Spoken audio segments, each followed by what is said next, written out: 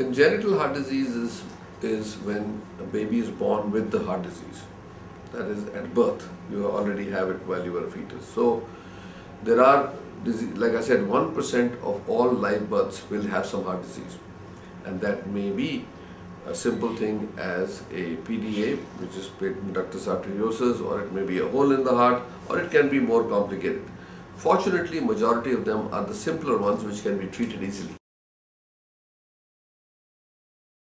As I explained earlier, that if the baby is born and there are signs that you can see, either the baby when they cry they turn blue, or they are not taking the feed properly, or they've got like very rapid breathing, or the growth is not right.